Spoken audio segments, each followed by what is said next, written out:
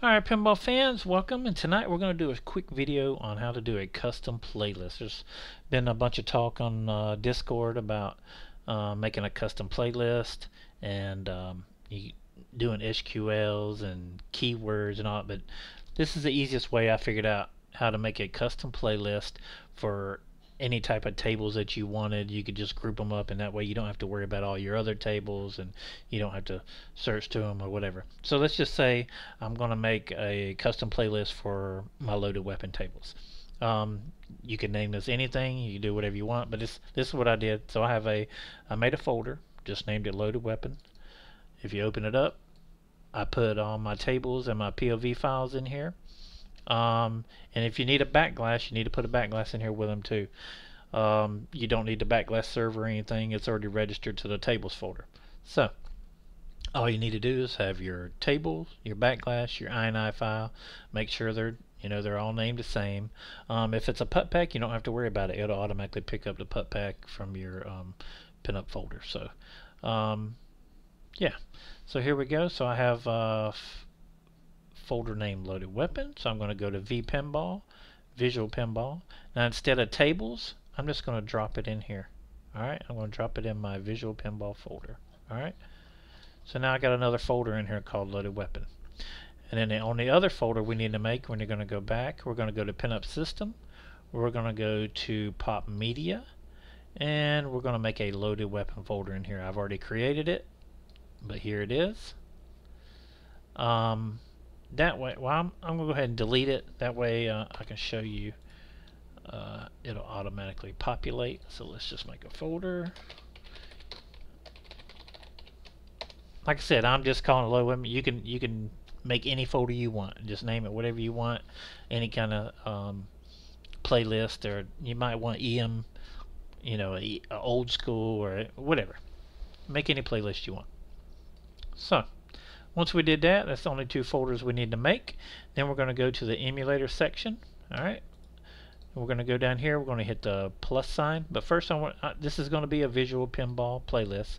So I'm just going to copy this because my launch exes folder is going to be visual pinball. I'm just going to copy this. So let's go new. Let's just name it loaded weapon. Like I said, you name them whatever you want. Whatever your kind of playlist you want to make. Alright, now I'm going to paste that visual pinball in here. Now when it goes to my games folder, I'm going to point that to the so I'm going to go vPinball, visual pinball, and it's going to be, my tables are going to be in that loaded weapon folder. Alright, and of course the extension is VPX, and then the ROMs folder, of course, that's going to be your ROMs section in visual pinball. So it goes to vPinball, visual pinball, vpin main, and ROMs. ROMs right here. Hit select. And now the media, that's going to go in that folder that I just made, loaded weapon, in the media. So it's going to go back to C drive.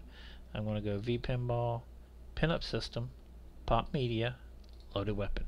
Now when I select this, you're going to say, your media folder is empty. Would you like to initialize folder structure and defaults now? Hit yes. Alright, and it's going to create all those folders for you for like your DMD and all that stuff. Alright.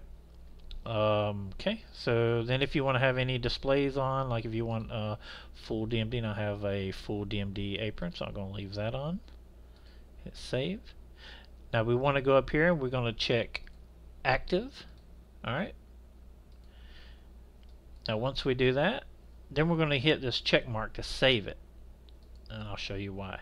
Alright, now it's going to create this. Now this is it's going to create your MUID, and this emulator is number 7 for me. It'll probably be different for you, so but whatever this number is, you need to keep it. Alright, so I'm going back to Visual Pinball X. Right, now I'm going to go to launch setup, and I want to copy all this launch script.